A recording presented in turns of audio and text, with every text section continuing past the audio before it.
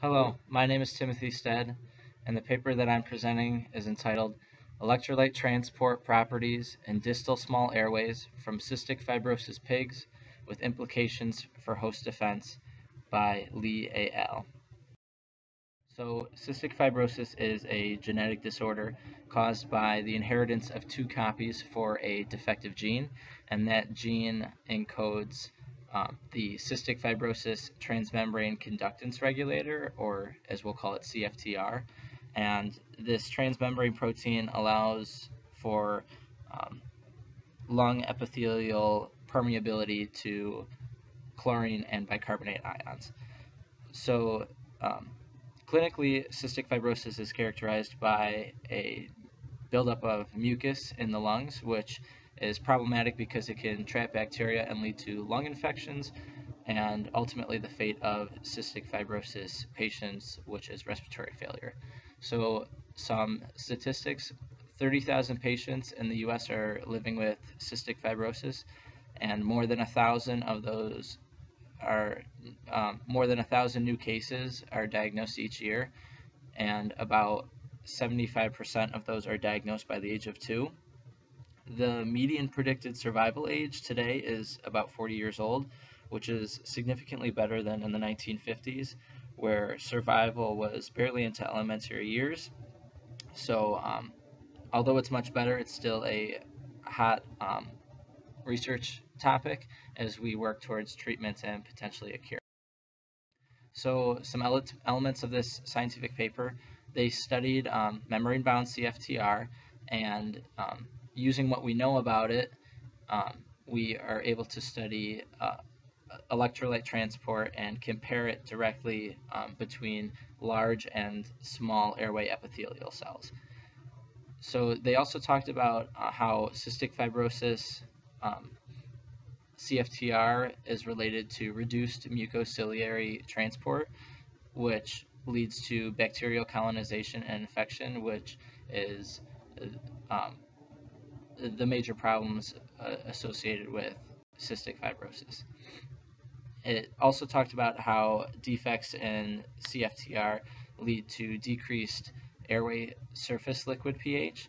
So, if the microenvironment is more acidic or basic around these lung epithelial cells, the onset of cystic fibrosis is going to happen, or it won't.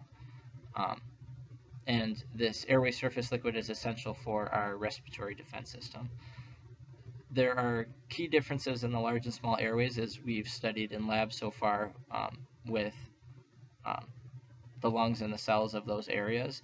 The large airways are more understood and more commonly studied, and the smaller airways are in need of further investigation, which is where this paper. They developed this new method in pig models where they attempted to isolate, expand, and culture small airway epithelial cells from both CF and non-CF pigs that they raised in a lab prior to any lung infections. So in order to do this, they had to raise the pigs and harvest their lungs shortly after birth, so as to make sure that their lungs did not become infected, as would happen with pigs diagnosed with cystic fibrosis.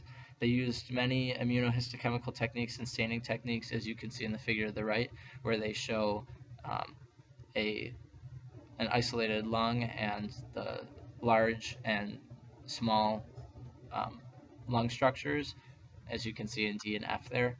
And they studied the bioelectrical properties, which refer to the electrolytes, the chlorine and the bicarbonate transport in these epithelial cells. They were able to control CFTR in both models based on whether they were cystic fibrosis positive or negative, and they were able to control for other ions just so that they could study one ion moving at a time. They also studied or measured the airway surface liquid pH and the airway surface liquid viscosity, and related that all back to antimicrobial activity. So the results on gene expression were pretty profound. The small airway versus large airway cell gene expression was very different. So as you can see in A below, for small versus large airways, there were some proteins that were highly expressed in small airway epithelial compared to large airway epithelial, and vice versa.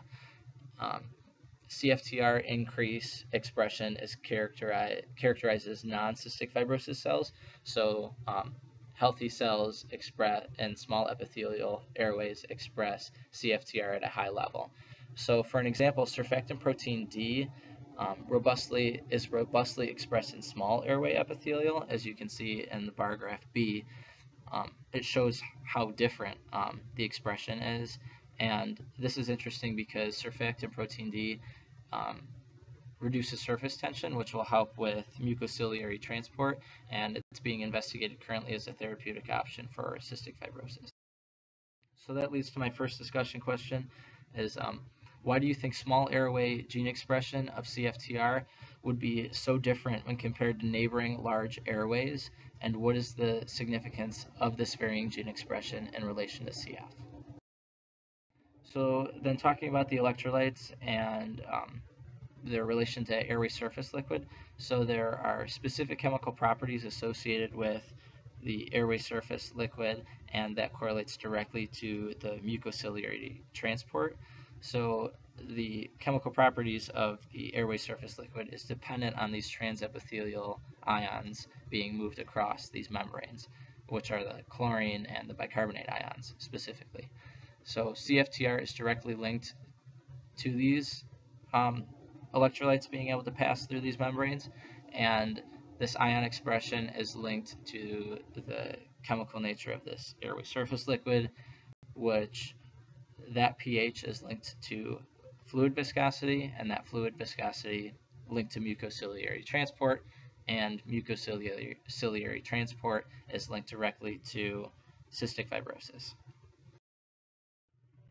So what they noted was that CFTR-mediated cyclic AMP-stimulated chlorine currents were observed in both large and small epithelial cells, and proper CFTR functioning, so in non-cystic fibrosis pigs, was higher. There was more expression of chlorine ion transport, but bicarbonate ion transport was significantly different between cystic fibrosis, non-cystic fibrosis, and between large and small airway epithelial cells.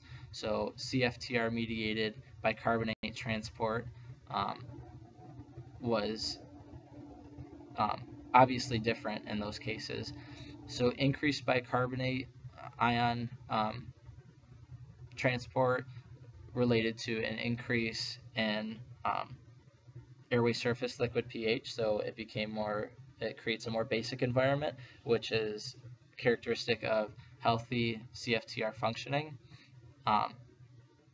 which you would see in healthy cells, people without cystic fibrosis.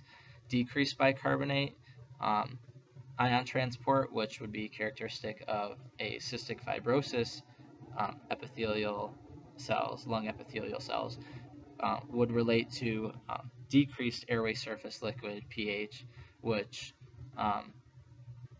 is what causes a higher airway surface liquid viscosity. So more acidic environment creates a more viscous airway surface liquid, and that increased viscosity relates to poorer mucociliary transport, so poorer ability to get rid of bacteria and mucus that could cause infections. Leads into my second discussion question, which is, why do you think a higher or more basic pH is better for fighting infections in the smaller airways when compared to the larger airways? As always, for your reference, thank you for listening, and I look forward to discussing the discussion questions in class. Thank you.